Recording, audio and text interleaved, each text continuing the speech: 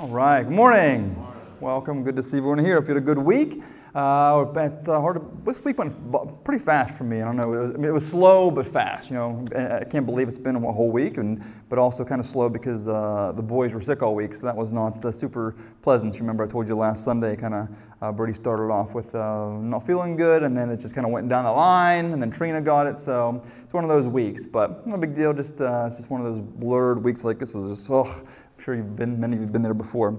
But nothing else too new and exciting per se. You know, I took the car to the garage. I mentioned I was having some trouble getting my car started, and and there's still no luck with that. I don't know really what the problem is, so we'll try to get that straightened out. I don't know, but anyone knows why a car won't start, yet the battery is good, the alternator is good, nothing seems to be drawing power. If you know, see me afterwards, because I have no idea. Try to figure it out. Bobby, work on that for me, because I have no idea what the deal with it is.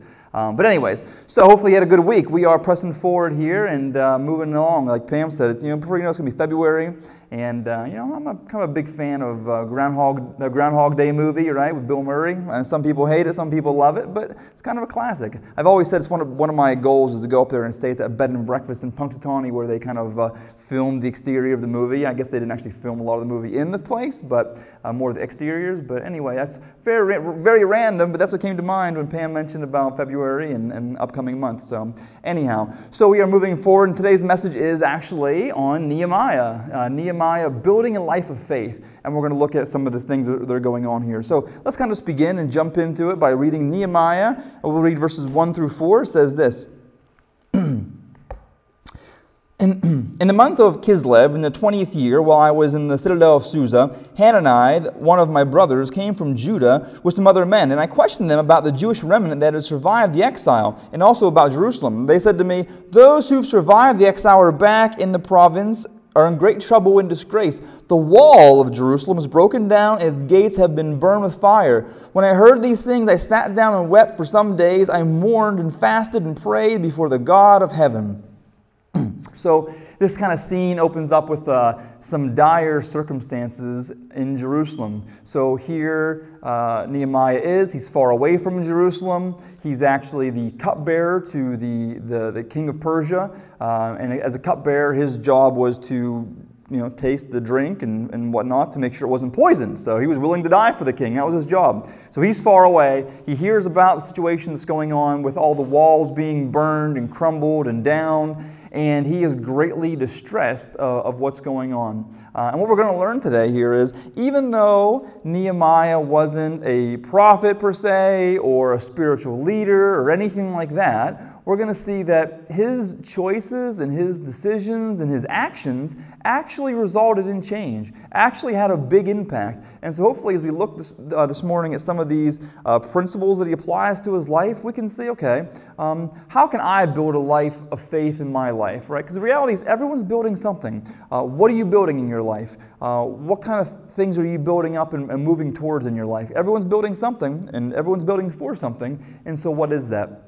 Nehemiah gives some great principles on what it looks like to build a life of faith, especially in challenging times. Because you see his reaction, right? He's greatly distressed. He's weeping when he finds out what actually is happening in Jerusalem. But he doesn't stop there. He doesn't just continue weeping and doesn't do anything about it. He actually has some things that he does to incorporate. So what can we learn? What are some principles we can learn from Nehemiah? Number one principle we see is understand the importance of hearing and responding to God's call, right? As Christians, we have to realize, are we even listening for God's call of what he might want you to do in your life? The reality is, if you're a Christian, if you have the Holy Spirit, God speaks to you, often in whispers and gentle nudges to the Holy Spirit, right? It's not necessarily always big, loud, booming voices and thunder from heaven. But if you listen to your spirit, what is God leading you and directing you to do, or anything like that? Nehemiah here realized it was so crucial to not only hear, but then respond to God's call. Think about it. When he heard about the walls being destroyed, his initial reaction was obviously weeping in great distress, very sad to hear about what had happened to this thing. Because the reality is this remnant of Israelites that had returned about 70 years or so, they started to rebuild the temple, but they didn't ever finish it. They never finished the walls or anything like that, and it's kind of left in ruins. And we'll see a little bit more about what's going on in here. But think about this. Actually, for Nehemiah, hearing bad news actually was the start of his call to do something great for God, right? It was in that moment of distress, in that moment of bad news, where actually a call happened and then a response happened. You know, we often think that only when things are going smooth, well, and good, that we can actually have a positive impact, right? But there's a great example. In a great moment of bad news and distress, this brought about a call and a response that had a big change for God's people, right? And so I just say this is, this morning, consider, what is God calling you to do? How is God calling you to make a difference for His kingdom, for this church, for your family, for your workplace, for anyone that encounters, right? Have you thought about this? Like, what is God calling me to do? Is He calling me to serve somehow? Is He calling me to do a certain ministry? Is He calling me to bless someone? Is He calling me to just encourage someone? Is He calling? And the reality is yes to all those things, but how, where? And those are the things we have to kind of keep our ears up to, right? Because we've talked about this many times, many Christians become so complacent, right? They just, Christianity or salvation, I did that 10, 20, 30 years ago when I was baptized, and then they've never made any more movement towards walking with Christ in the relationship. And so again, this is not just a Christianity isn't just like a flu shot, right? I did that, This is a living, ongoing relationship with the living God your entire life until we are brought into perfection when that great day comes. And so I just ask us this morning is, what is God calling you to do? Think about this. What if God would write a new Testament, and we were in the book? How would He say First Baptist Church of Ford City responded to His call? How would He reply that you, His people, faithfully responded to the call of what He is calling this church to do here and now, right? Because this is a history of what God has done and is going to do, but He has not stopped working, right? He still wants to and is working through His people, the church being His people. And so the question is, how are you responding to the call God has given you? And everyone here has maybe a unique, different calling, but you got to have your ears open. And the question is, how do you respond to that? Nehemiah had his ears open, and he responded in a way that we're going to see was pretty powerful. Second principle we need to see as well is pray about everything. Pray about everything. Sometimes as Christians we neglect the importance of prayer or the power of prayer. Go to Nehemiah chapter 2, verse 4. It says, "Then the king said to me, 'What do you request?' So I prayed to the God of heaven." That's Nehemiah chapter 4. So basically what happens is Nehemiah is going to go to the king of Persia, going to request some time to go to Jerusalem, help rebuild the wall. Because the king sees he's distressed, asks him what's wrong. And before Nehemiah even replies, though, this is the principle we need to see. Before Nehemiah even replies, he prays. That's pretty. That should show us just the heart of Nehemiah, right? That even before he replied, he just said a prayer. Like, God, give me the words to say. What do I say? What do you mean to say? What do you mean to do? And so this is an important thing.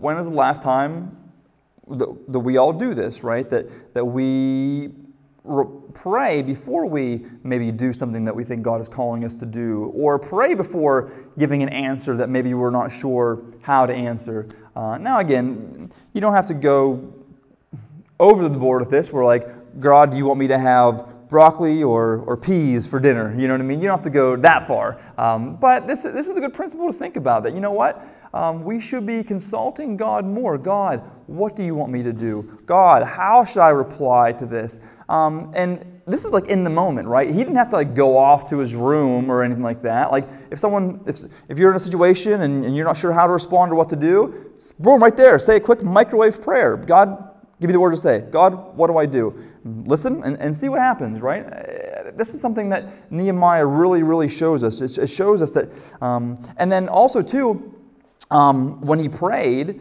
he's a very interesting principle you even see in Nehemiah's prayer, right? What does he do? And some things that he does in his prayer, he glorifies God's attributes, right? He's praising God in his prayer. It's not just simply, it's not always just asking for things too. There's different things you can incorporate into a prayer. So he's praising God for his attributes. He's asking forgiveness of the sins of his people. All of these different things that he's kind of laying out there. He's asking God to restore his people in different parts of his prayer. He's praying for success of his endeavor. Like all these different components are kind of mixed in that you can see that Nehemiah does in his prayer. But nevertheless, you're going to see that his prayer life reflects his obedience to God. His prayer life reflects his heart. And so as Christians, we just need to make sure that we're doing a better job of praying. God, what do you want me to do? God, how do I respond? How do I reply? Sometimes we're so busy trying to rely on our own stuff that we forget, you know what? There's someone much more powerful at our disposal, if you will, who is ready to guide us and lead us and help us. So just make sure that you don't try to do everything on your own power, right? Just say, God, empower me, show me.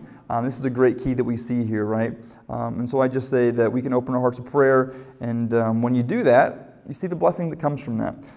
Third thing that we see Nehemiah applied here is exhibiting patience and hope. So here he is, this dire situation, greatly distressed, going to go before the king of Persia and see about how he can go and help lead this thing. Because remember, Nehemiah, no great spiritual leader or anything like that per se, in the position he is. Then what's going to happen is, in his position as this cupbearer to the king of Persia, he's going to end up essentially the governor of Jerusalem, revitalizing and leading this movement of rebuilding this wall that has been laying in ruins. But part of the thing we need to see with Nehemiah is he exhibited patience and hope. And so think about this, because actually if you think about even in part of this thing here, part of the whole part of the narrative leading up to it, he actually prays for 4 months waiting for God to reply. Sometimes we think right away you're going to get a reply just that second. Here, he actually replies or waits 4 months until he hears a response or reply. And so sometimes we have to realize, God's timing is different than ours. Sometimes God's answer is wait. Sometimes God's answer is not yet. Sometimes the answer is no. But we have to realize that it's not always how we want it when we want it, like the old saying, I want it and I want it now, or Burger King, I want it my way. I enjoy a good Whopper, but sometimes that's not how it works out per se, right? You have to have patience. So go to chapter 2, verse 11 says this. He says, I went to Jerusalem, and after staying there 3 days, I set out during the night with a few others. I had not told anyone what God had put in my heart to do for Jerusalem. There were no mounts with me except the one I was riding on. He took his time once he arrived in Jerusalem, that we see that, right? And we're going to see that he actually doesn't tell people right away. He spends some time. He kind of sets himself apart. He assesses the situation. He prayed for 4 months, and now he's going to go there. And so this is a thing where it's like, you know what? I'm just going to exhibit some patience. I'm going to go about things the smart way to evaluate what actually is going on. So as he goes there, he does not tell on people, right? He is going to do some reconnaissance, if you will, to see what's going on there exactly. And then he didn't tell anyone what God had put in his heart as well, right? So again, there's a theme. God put this in his heart, right? So ask yourself, has God put something in your heart to do for him? A need that you would like to see met, a position or ministry that you would like to see started. Is that on your heart? Did God put that in your heart? And maybe you're just waiting for someone else to do it. Maybe you're the one that's called to do that. Because again, Nehemiah didn't have this thing put in his heart and he's like, okay, someone else can go do it. God put it on his heart, and therefore, then he goes forth and does it. He's praying about it. He has a patience. He has a hope in there here as well, and that's a key thing that we see here, right? He never went out and just went to attack his enemies either, right? He could have went and tried to attack the enemies that were surrounding Jerusalem. He didn't do that. He was going to rely on God to do what God was going to do. And so I get this hard now because we live in a time that's very fast-paced, instant gratification, right? Instant delivery, Amazon Prime, and we don't like to wait, and we don't like to have patience. But that's a very key thing that we have as Christians is, you know what? Make sure that we are taking our time to have patience on God's prayer, to have patience on what maybe God is wanting to do or going to do. Be smart in how he went about his plan to do what God has put on his heart. And that's a key thing for sure. He also expressed hope when we think about this. Now, again, the situation is dire. He was weeping when he first heard this. It looked like it was a bad situation. But he also expressed hope that God was going to fulfill what he always promised to do, right? That God was going to restore Israel. God was going to bring his people back to himself because the people had fallen away. The people had turned from him. And so Nehemiah, even in a bad situation, never gave up hope that God was going to fulfill his end of the deal, right? That God was going to do that. I don't know if I have this verse up there or not. I'm not sure, but do I have verse 8 and 18 up there? Is that up there? Yeah? Okay, let's read that. It says, "And because the gracious hand of my God was on me, the king granted my request. I also told them about my gracious hand of my God on me and what the king had said to me." And so in this situation, I want us to see it. Even when he was before the king and even when he was before the people, he was always showing that God's hand was on him, right? Always recognized that this was God's movement. This is what God was doing. God's hand was on the situation. God's hand put that in Nehemiah's heart to accomplish his purpose. God's hand then actually was on the situation and allowed the king to grant his request. God's hand was on the situation to get all this thing organized to allow this project to be moved forward with, right? And so this was Nehemiah's position, that God did not give up on his people. That he's basically looking back and telling the people, look at this. You think this is all coincidence? You think this is all by accident? No, this timing, these situations, the people and places in position right here and now, God's hand's on the movement. God is not finished with this yet, right? And so he had patience, but he also exhibited hope on what God was doing in that situation, right? And so we bring hope when we tell people how God has worked in our lives, you know. And that's the thing we can apply in our own lives as well. Just think about, you know, all the things that has kind of lined up to accomplish a purpose. It's just amazing to think about, you know. When was the last time you had thought about or even noticed God's hand in your life or a situation where you look back and say, oh, that was definitely God moving and God doing something, you know. And many times maybe you don't recognize it in the moment, but then you can look back and say, wow, I can see how God used that. I mean, even my own journey to being a pastor, like I look back and I'm like, first of all, I never planned on being a pastor. Anyone ever knows me? That was not my life goal to set out being a pastor. And then I see the situations that kind of like lined up, and then just all the things of like the timing of someone telling me about this school, the timing of the scholarships, the timing of even like someone speaking a word of faith to me to turn my life back to God even well before that, the timing of all these things is kept, you know, even the timing of me being here, the way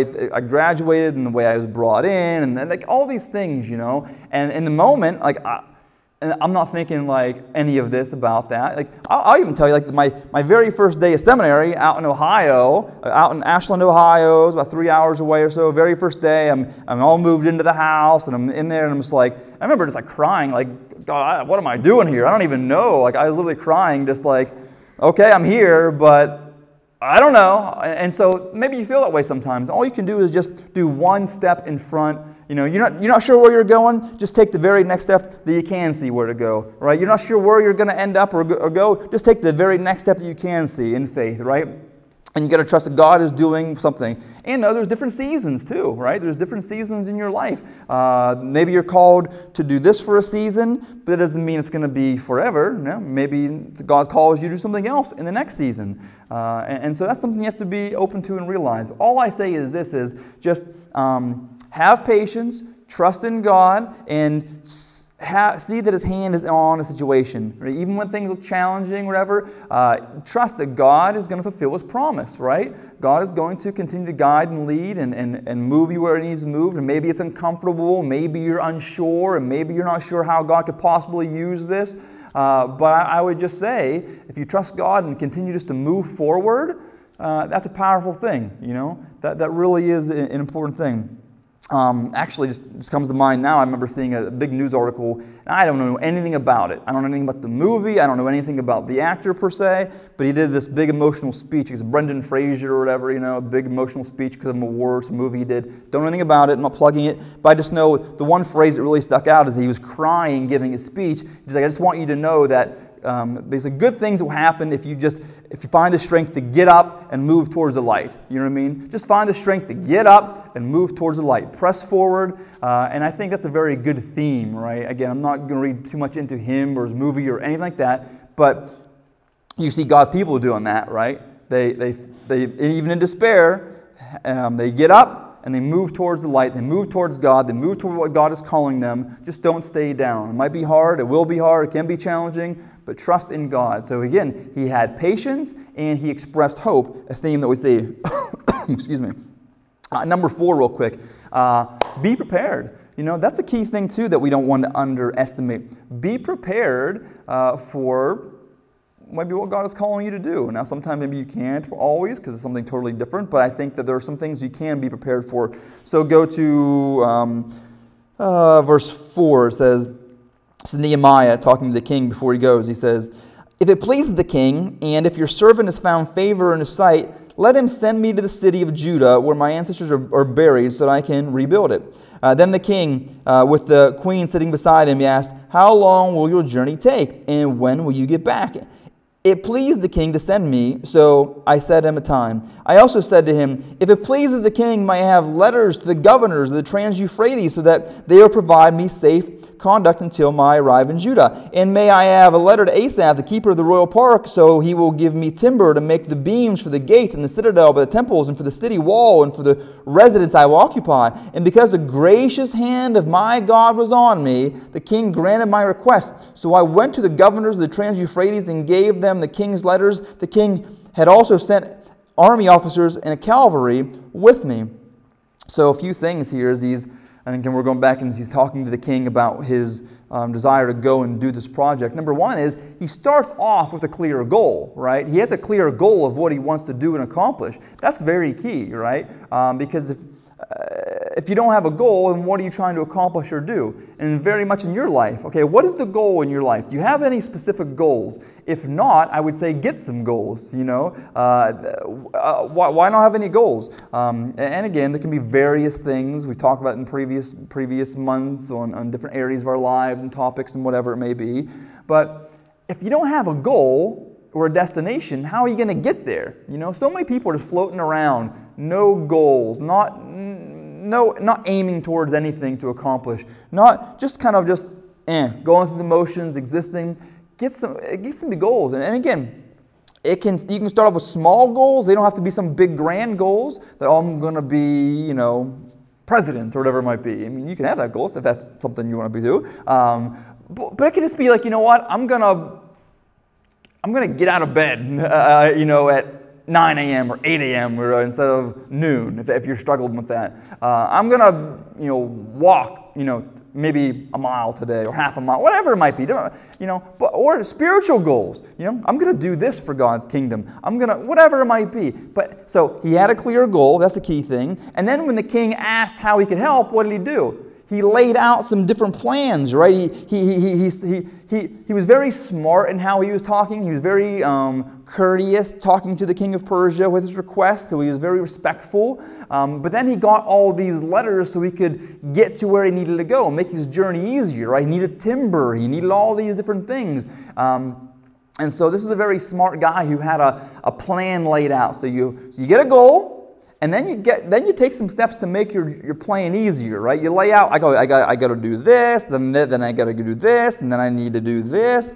And so he was smart in doing that. So be prepared. You know, if you're having something in mind, get a goal, and then make some steps and be prepared to accomplish that. Many people don't do that. Many people say they have goals, but they're more dreams or wishes or fantasies than actual goals, right? Because there's no clear definition, there's no clear timeline, there's no actual steps or plans on how to get there. And so again, if you're going to go on a trip somewhere, you used to be able to know where am I going to go, and then here's the destination. You used to back in the day have a map where you could draw out your route or whatever, how to get there. Right now you just GPS it, but it doesn't work for you. But anyways, I just say do that. And then again, once he got to the city, he didn't announce his arrival. Right? He was very smart in, okay, I'm going to check things out. I'm going to do some planning. I'm going to look at some things here, inspecting the damage secretly at night. And so he's smart. He's being prepared. He had a vision and a goal. He got steps to get letters and timber and all that in place to make things more smooth. And then he went and did the inspection. And just think about this. Nehemiah's his plan included forethought. It included the teamwork, the persistence, the cooperation, plus trust in God, right? All those components were in his plan. And so I just say this is, we should all be mindful and do any kind of preparation, careful plans to listen for God's guidance. In prayer, and then do some planning, right? Like, I remember a professor at seminary always had a saying. He said, if God deserves our best, which I think we can all agree he does, then our best should include some kind of form of intention, right?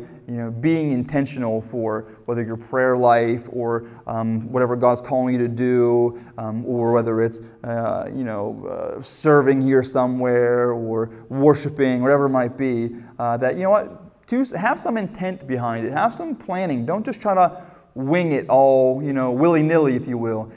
There's a way to actually have some intent for bringing your best to God, and also to help better position yourself to do things more smoothly, right? I think that's key. Because again, how he handled it was very smart. And even the way he talked to the king was very smart. He's very respectful, and I just leave it at that because there's some ways to go about it. Number 5, real quickly, great leadership that inspired others. He exhibited here. When Nehemiah spoke, right, it would inspire the people. He would encourage them. He shared the favor that the king gave him, right? He shared that God's hand was upon him. He motivated people, and they responded by going to work immediately, right? That's one thing he did. And so it's a simple principle, but are you encouraging others? Are you inspiring to others? Or are you just like, negative Nelly, right? Or whining, complaining, grumbling, whatever it might be. That's not a good way of doing things, You got to have this energy, this way of encouraging, this way of motivating, this way of also Nehemiah displayed servant leadership, right? Of serving and walking and willing to help and willing to help get this goal accomplished, rather say. And so I just say this is a key thing here, right? He's wanting to make sure people see, God is with you. Look at the favors God's hand's been upon me. Look at what he's doing, right? And so let's move forward and see what God is going to do through us, right? He broke the families up into teams that would do work on the wall in different sections here. He even prayerfully prayed when they met opposition, all of these things. And so he had a great goal here. So he had a goal, he had a plan, he had organization to organize the workers, he motivated them, he pressed forward. All of these are great models here that we see. And all we can say is, leaders, you got to incorporate encouragement. You can't be negative, downer. And the reality is, again, he wasn't some great spiritual leader per se when he first started. He was a cupbearer of Persia, and then look what God accomplished through him. And so you might say, well, I'm not really a leader per se. Maybe you're a leader at work. Maybe you're a leader in some area of ministry. Maybe you're a leader. Maybe you're just a leader at your household. Maybe you're a leader in your family. Or whatever it might be. I don't know. But the key in reality is, if you want to be any kind of great leadership, you got to have this thing of encouragement, of uplifting and building. You can't be negative, grumbling, whining, complaining, causing troubles, criticizing, all of that stuff. That's not going to work, and it's not going to be a pleasant experience for you or anybody around you, for sure. And so I just say that, right? Because we see that Nehemiah constantly said what? We are doing a great work. I am doing a great work, he would say. And we'll more on that here later on. Because he did see the importance of what he was doing for God. Number 6, real quick, is we see that be faithful and determined not to allow obstacles to stop your work. Each time the enemies bullied them, right? They met opposition. They met bullies. They met people that wanted to attack them and to disrupt the plans. Nehemiah did not let that stop him, right?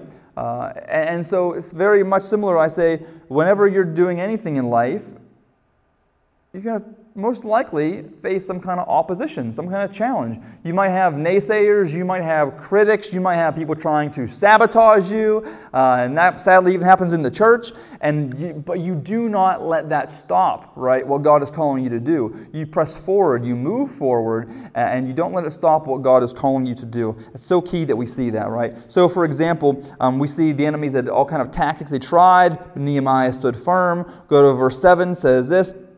But when Sanballat, Tobiah, the Arabs, the Ammonites, and the people of Ashdod heard that the repairs to Jerusalem's wall had gone ahead and the gaps were being closed, they were very angry. They all plotted together to come and fight against Jerusalem and stir up trouble against it. But we prayed to our God and posted a guard day and night to meet this threat.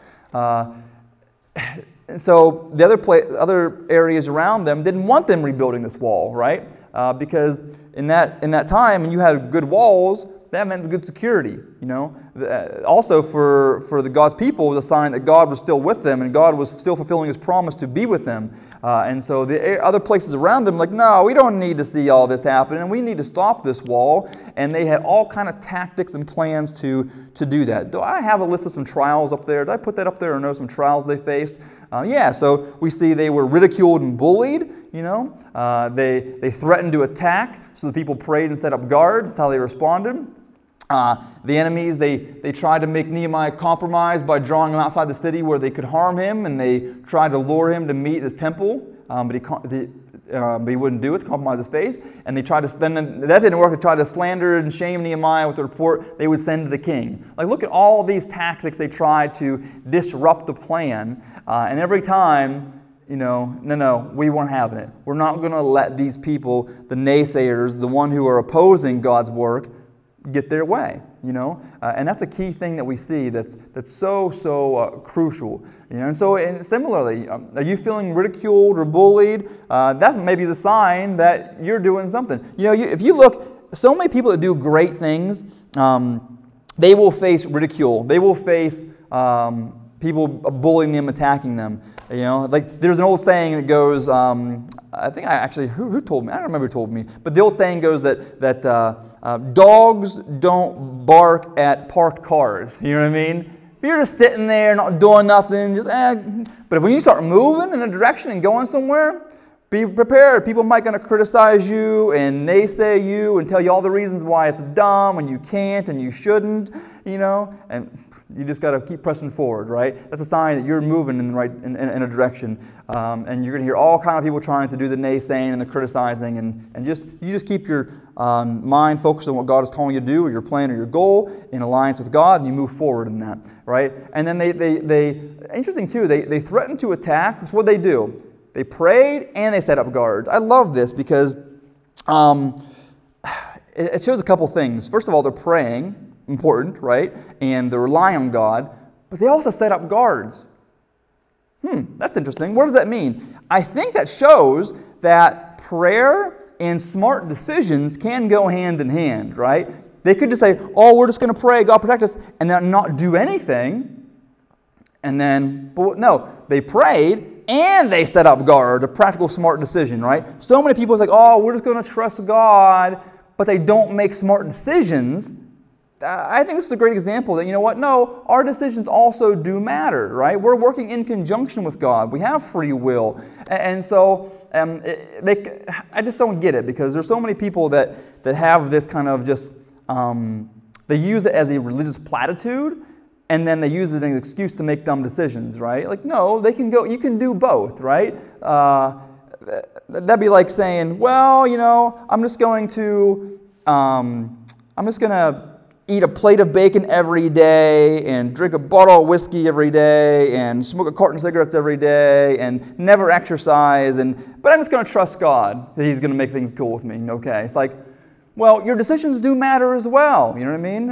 And so I think that it's smart that you pray, but also make smart decisions. You know, but some people are very arbitrary in this. You know, people use it for their advantage, and you know, there's even like back when the pandemic first came out. You know, it was, let's just trust God, and therefore you don't gotta take any precautions or anything like that. And I'm not going to get political on it, but the reality is you can still make smart decisions and trust God. You know, because these same people that would say that, you know, they would be very same people that they would never go anywhere without wearing a seatbelt. Well, okay, if you just trust God, why are you wearing a seatbelt, right? Or they lock their doors at night. If you trust God, why even lock your doors at night? Just trust God. But no, you can trust God, you can pray, and still make smart decisions. This is a great example. They did that. They prayed, they trusted God, but they're also setting a guard up out there, right? They're also making some wise decisions here because God gave us a functioning brain.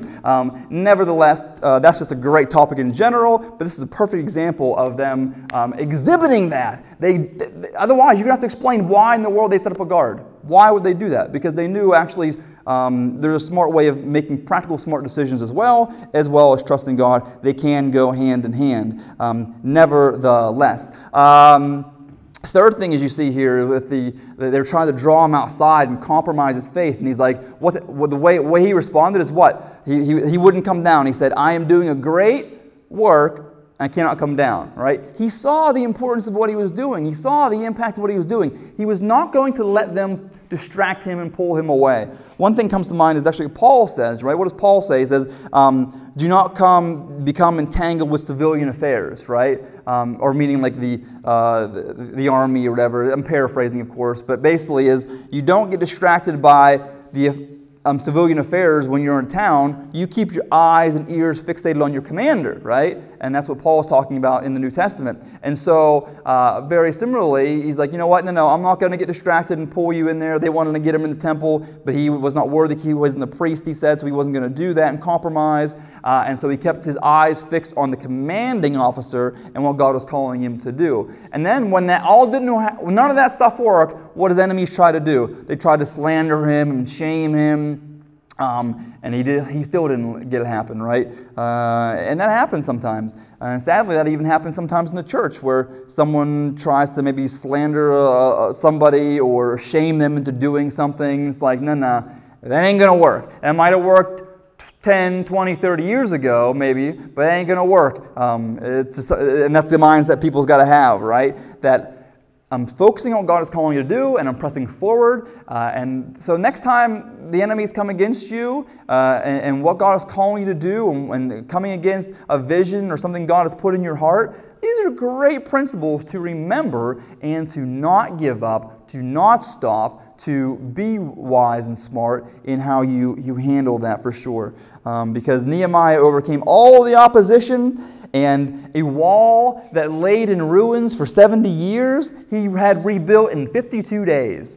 That's pretty impressive, you know? A wall that symbolized a great destruction that happened, that was crumbled, that caused him to weep, laid in ruins for 70 years. That thing was up and built in 52 days. Amazing testament to what God can and will do through His people if you are faithful and press forward in that, right? And so again, if you face obstacles and challenges, you just press forward. Don't let the naysayers pull you down. Have in your mind what Nehemiah had. I cannot come down. I am doing a great work. You know, that's a great mindset to have. What is God calling you to do for His kingdom and in your life? Have that question in your mind. Number 7, real quick, got to live a life of integrity. You know, Nehemiah lived a great life of integrity here.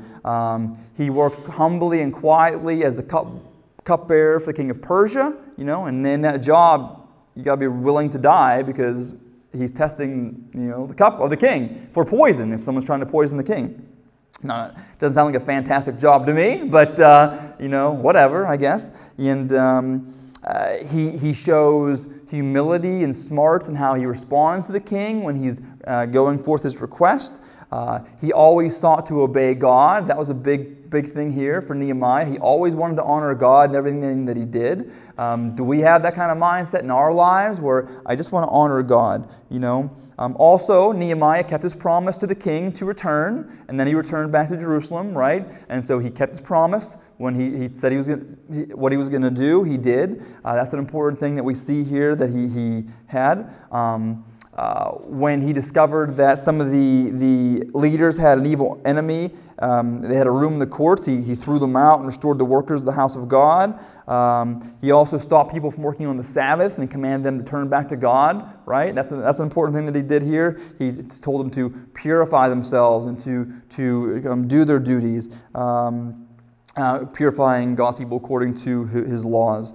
And I just say this is, he paid attention to his actions and he strived to please God. That's an important thing. One of the very first things you see in his prayer is he's, seeing the need of God's people to repent and turn back to God. That's the thing. He recognized that. And so in our lives too, we got to live a life of integrity. I know none of us are perfect. We all struggle and sin and make mistakes. Let's be honest and real about that.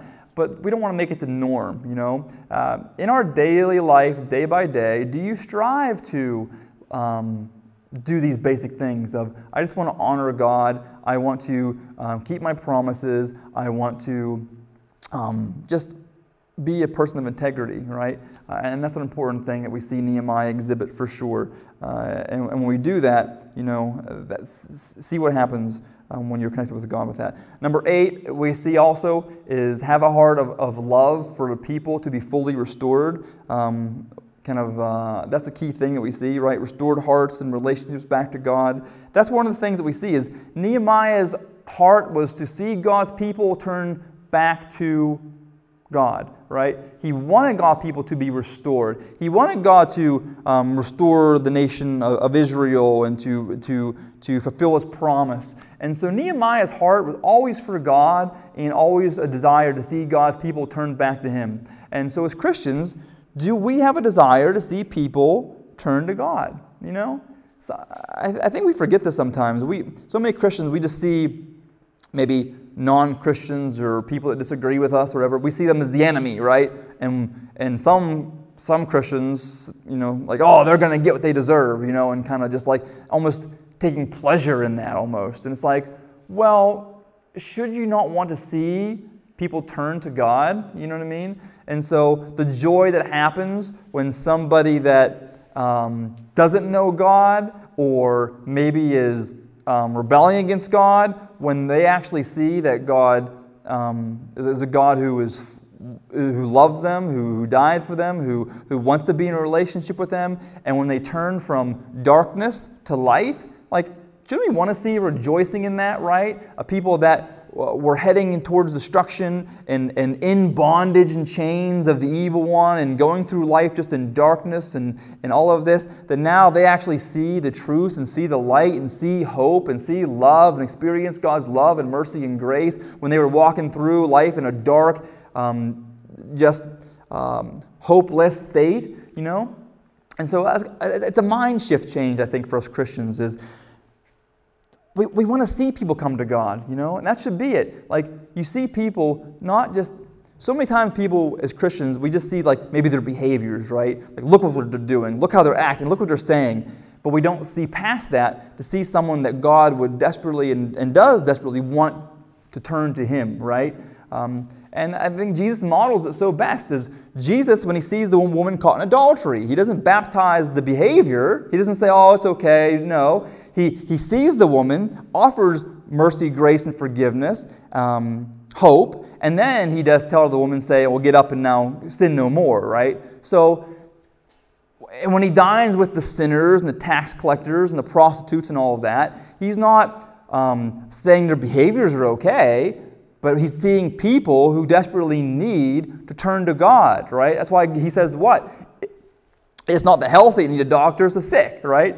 Come not to call the righteous, but the unrighteous. And so having a heart that we want to see people restored back to God. We want to see people saved. We want to see people finding the purpose and love for their life that can be only found in their Creator. And so it's a mind shift change, for sure. And we also see, again, Nehemiah's heart for when he sees people God's people that weren't doing that, right? When he sees the Israelites and God's people that have rebelled and turned from him, he recognizes that and says, you know what? You got to get right with God. And so very much similarly, if you're a Christian, if you personally or know others have turned and are not living and walking with God, you should have a desire to want to see that, and move towards that. And so I just say that it's a key component here. We can learn valuable lessons, right, to restoring and maintaining a relationship with God as the people return, rebuilt the city. And but again, the first order of business for Nehemiah is to make sure that God's people remember the law of Moses and the covenant and all of that. That's the first order of business he made for sure with that. Now, number 9, we're almost done. Number 9 is lead people to God. It's pretty simple, but Nehemiah's overall focus on God and goals moving towards, and as Christians, do you have any desire to lead people to God? Not just to get a pat on the back, or not just to look righteous or self-righteous, or not just to get yourself to heaven, right? Do you have any desire to lead people to God? Go to, the people wept when they listened, when Nehemiah told them all of this. But then look how Nehemiah replied in verse 10. Nehemiah said, "Go and enjoy choice food and sweet drinks, and send some of those who have nothing prepared. This day is holy to our Lord. Do not grieve, for the joy of the Lord is your strength." See, as this leader, Nehemiah looked out for the welfare of his people, right? Not just the condition of the city. And when he rebuked them for their sinful ways and for the evil that has been going on, they wept and they realized just how far they've gotten away from God. But then what happened? He said, okay, let's not stay weeping in this state. Now that you recognize the problem, now there is repentance, and now he says, okay, let's go. Choice food, drinks, and this is the day the Lord says, do not grieve, for the joy of the Lord is your strength, right? So you can rejoice in the Lord. There's time for weeping and repentance, but don't stay just always beating yourself up and negative and in that state of time, okay, now forgiven, redeemed, restored, let's move forward and rejoice in the joy of the Lord, as he would say, right? And should share our faith, encourage our family members to be faithful to God. Number 10, be fully focused on God. Is this even a priority in our lives? We're so busy so many times in so many avenues, but this should be the core of all that we really do. That's why it says what? Seek first the kingdom of God and his righteousness, all these other things will be given unto you. And for Nehemiah, he always just wanted to honor God, to please God, to fulfill God's plan and purpose and destiny. And we see that all through the examples with the way he lived his life, the way he oriented things, the way he went through his planning. His prayer life even reflected someone who fully trusted God, who fully desired God's will to be done. We pray that prayer in the Lord's Prayer, thy will be done on earth as it is in heaven, but so many times, do you really want God's will to be done, or do you want your will to be done?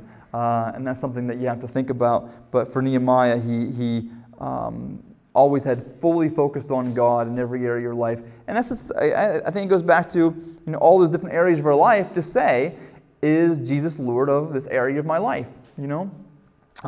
Everyone wants a Savior, but many people don't want a Lord. You know what I mean? And that's there's a difference there a little bit, right? I want a Savior, take me to heaven, but I don't want to actually submit all my areas of my life over to God. And again, that's just something we can simply spend some time in prayer and say, are there any areas of my life that I have not submitted over to God? And that can be so many. It could be the way I think, the way I talk, the way I spend my finances, the way I treat my spouse, the way I handle my marriage, the way I act around my friends, the way I do things at work, the way the actions that I do or don't do, the way I view people. Like, there's so many components and areas that make up different areas of our life, and you don't got to get too crazy theological in it. You can just say, am I honoring God? Is the goal to honor God in all these areas of my life? And maybe the answer is, yes in some of them, but no in other areas. And maybe the answer is no in any of them. I don't know. Only you know that. Only God can reveal that to you if you pray and ask Him that. But just be fully focused on God and what He's calling you to do.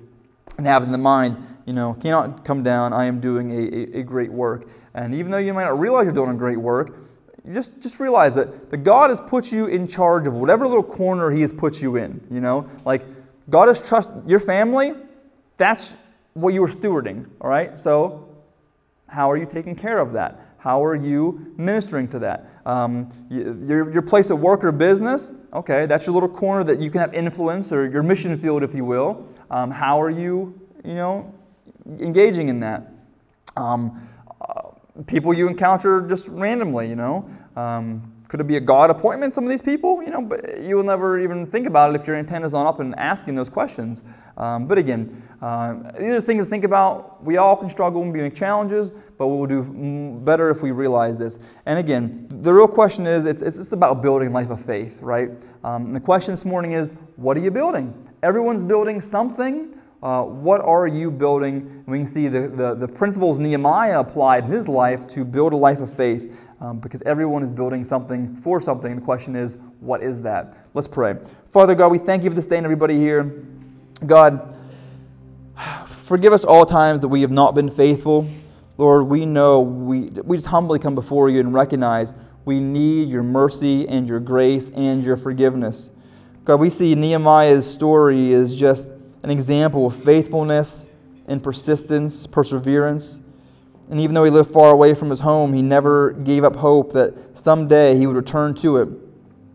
And even though he was most of his life in a pagan land in exile, he always kept the faith in you, trusting in the God of Abraham, Isaac, and Jacob, even though he was in a pagan land.